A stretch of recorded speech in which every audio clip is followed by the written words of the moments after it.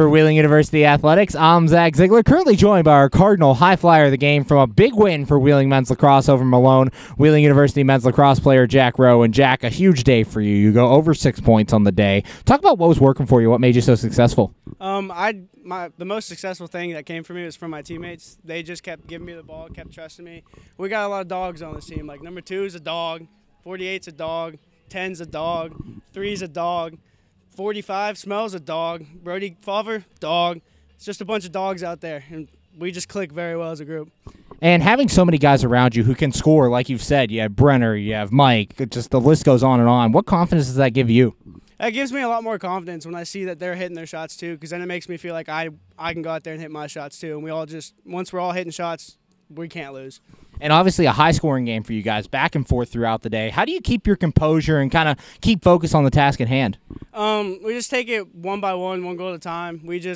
Every time they score, we know we have to come right back and score again. And just momentum's the way to win a lacrosse game. Currently joined by Wheeling University men's lacrosse player Jack Rowe. And Jack, talk about that last possession. Knipple gets that big goal in front of the net. Talk about what that play was and kind of how it developed. Oh, yeah. So Knipple's been hot all day against the shorty matchup. He's just a fast little guy. He was going all day. And we knew he had the matchup, and we just told him to go, and he went. And a goal came out of it, and a victory came too.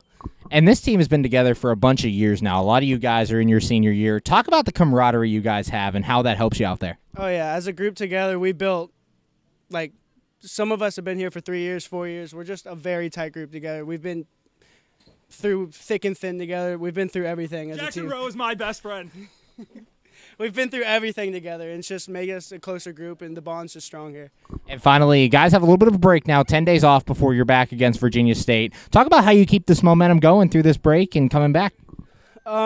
Momentum through this break, I think, well, we're all going to take the time together, just bond as a group outside lacrosse too. We have a good, I think, 10-day stretch around there till we have another game, so we're going to get together as a group outside of practice, games, all that, and just get closer and closer. Thanks, Jack. Congrats on a big game today. Good luck the rest of the year. Thank you. You have a good one. For Wheeling University Athletics, I'm Zach Ziegler.